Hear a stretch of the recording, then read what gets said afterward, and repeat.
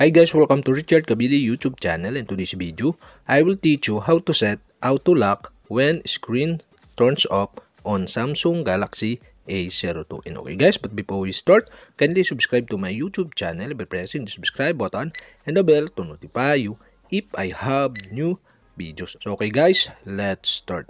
So okay guys, you'll have to do is go to setting in your Samsung Galaxy A02. In settings, scroll down and find the lock screen. Okay, tap this. In lock screen, you can see the smart lock is disabled. And okay guys, to enable the smart lock, you'll have to do is go to screen lock type and select the pattern, pin, or password. And okay guys, so I select the pin, okay, for my example. And create the pin, okay,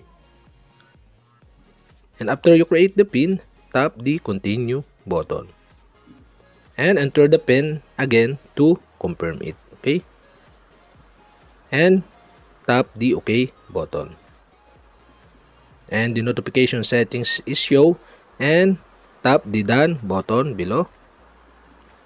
And okay guys, that's it. We have successfully enable the smart lock on your Samsung Galaxy A02. And okay guys, you'll have to do is go to secure lock settings. Okay, tap this and enter the pin you create and tap the done button below. And okay guys, here you can see the auto lock when screens turns off, and the auto lock is set into 5 seconds. Okay, after 5 seconds, except when keep unlocked by smart lock. Okay, you'll have to do is tap this. And okay guys, you can see the option.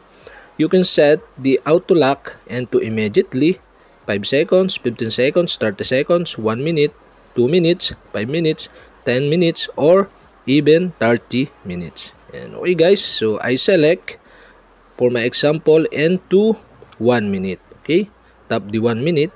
And okay, we have successfully set the auto lock when screens turns off on my Samsung Galaxy A02. And okay guys, okay, if the auto lock when screens turns off is set when the phone will be locked after the screens turns off, except when smart lock is keeping it unlocked.